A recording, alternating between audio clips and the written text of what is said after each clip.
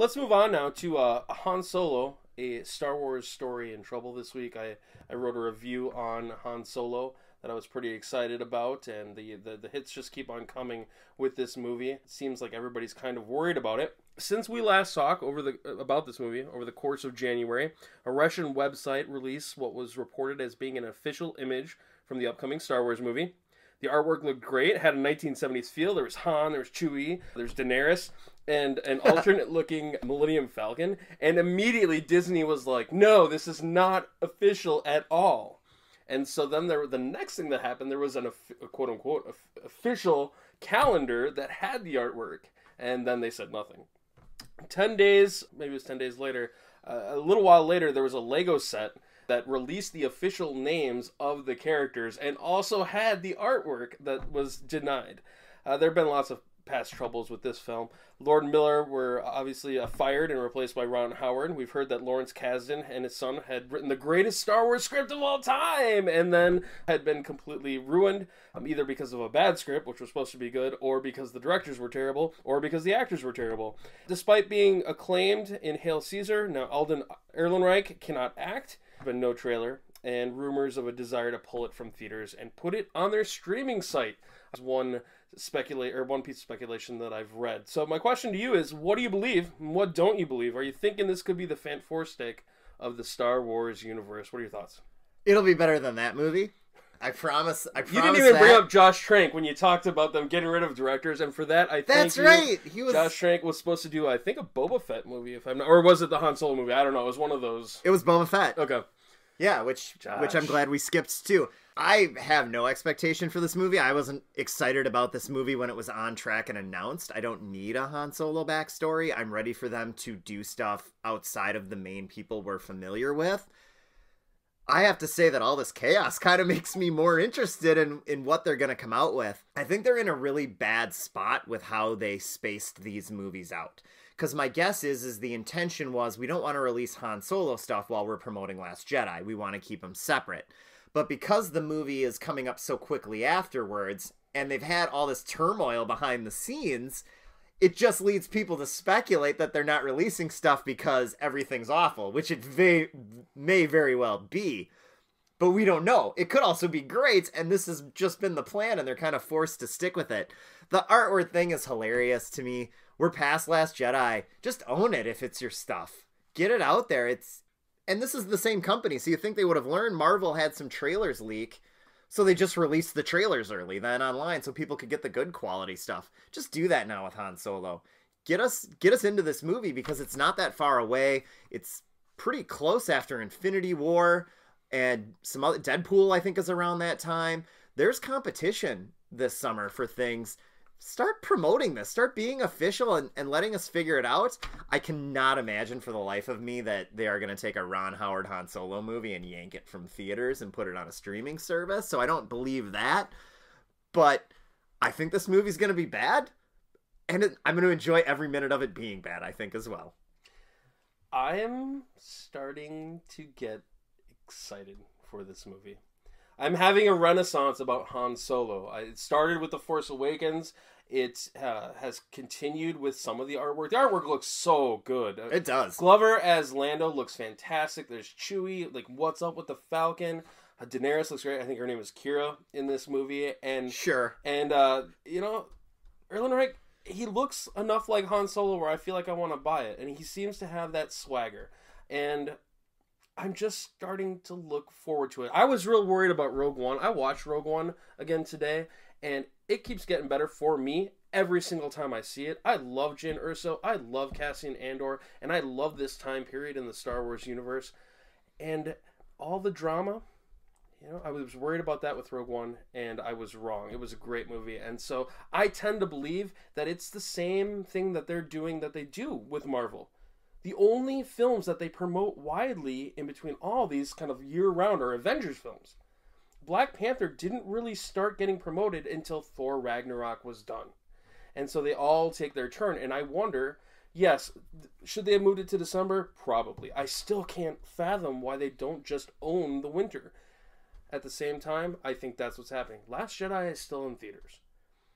And as soon as that's done, that's when I expect this stuff to start coming out. I don't know if I'm just biased and I want that to be the truth, but I'm holding on. Well, I kind of wondered with the timing. I'm expecting that after Case Keenum's thrown his 6th touchdown in the Super Bowl. Oh, so now you're talking shit. All right, now you're talking shit. You realize you just doomed yourself, right? And I figured we were doomed before then, and we're going to commercial break. That would be the time they release a big trailer, or at halftime. I wonder who has the Super Bowl this year, if it's AB. I think it's NBC. I don't know if you heard this, but Aaron Rodgers hurt his shoulder. I checked out after that, man. I got no idea what's going on. Yeah, it must be weird having to, play with your second-string quarterback instead of going to the NFC Championship on your 3rd-string quarterback with your 2nd-string running back and your 2 5th-round wide receivers. You're right. You guys are so amazing. It's almost like you've won all these Super Bowls. Oh, wait.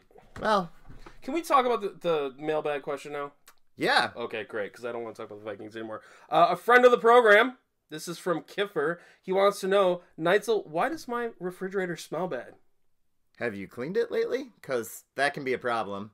We've had that, especially when we buy produce we don't eat, and you leave it in there, and then your kids push it to the back so they can try and grab all the treats that you've tried to hide in the back, and you forget about it.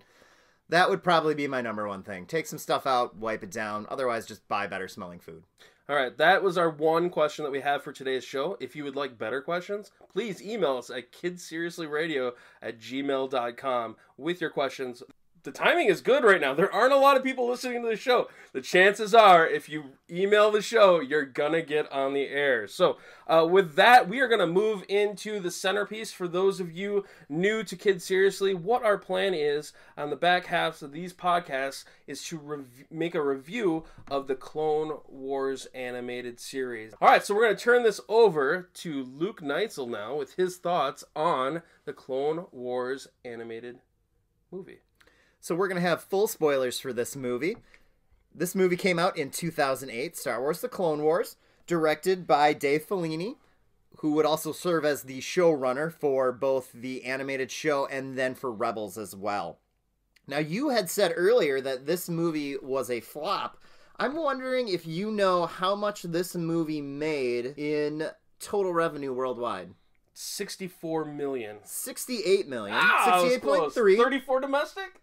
35.2 domestic, 33.1. Do you know what the budget was for this movie? 10. 8.5. Okay. So I don't think flop's quite the right word. Very financially successful, but critically acclaimed, not so much. It has a 18% currently on Rotten Tomatoes, and then it also has an audience score of 38. So not Just reviewed even well. Lower than your Last Jedi movie. It is. I don't know if the alt-right was doing a bot campaign because there's too many women in Clone Wars. Is that what you're sticking with? Is that what you're sticking with? It could be. Okay. It's not just a bad movie. You're just sticking with that. All right. I'll take CineScore, I guess. So the plot of this movie, what this movie is about, it is just after Attack of the Clones. So we are in full Clone Wars. The Separatists, led by Count Dooku, and the Galactic Republic with the Jedi are fighting for different territories. Apparently, Jabba the Hutt's section of space is really, really important. He has hyperlanes that they mention once that they need to control. And someone has abducted his child because he apparently has a baby.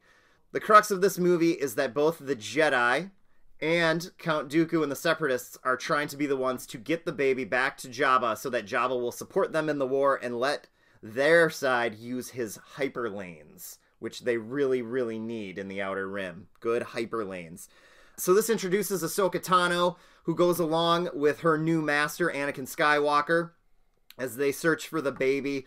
Count Dooku and Ventress are on the other side. There is some nefarious dealings where we find out that maybe Count Dooku and Ventress were actually behind the abduction, along with a few surprises that I'm going to guess we're going to get into when we discuss this a little more.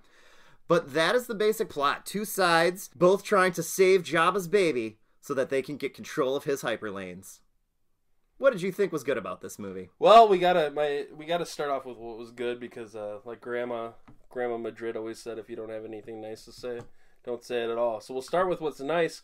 I like some of the characters. The Ventress was an awesome character in the original Clone Wars cartoon. I thought she had an awesome look. I mistakenly thought that she had come from that previous cartoon. She was actually created during the process of making the prequels, which I didn't know.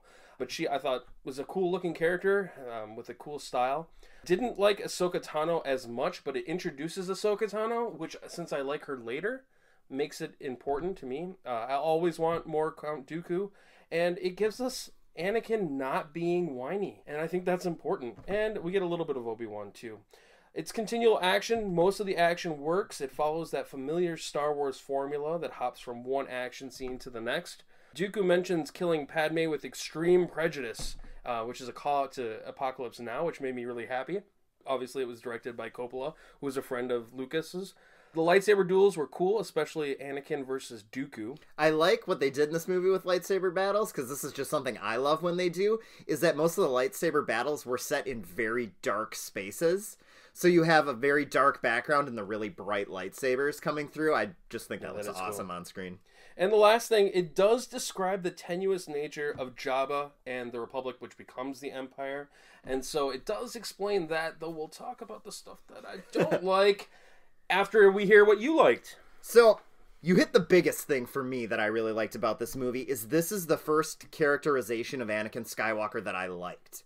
He seemed like a rebel with some personality, who was stretching the rules, but was also kind of interesting and fun. He was a little bit quippy. He wasn't wooden, as Hayden Christensen came off in his portrayal of Anakin. So I think that was big, is that you have an Anakin you actually want good things to happen to, which we didn't necessarily get in the prequels. So I was very excited about that.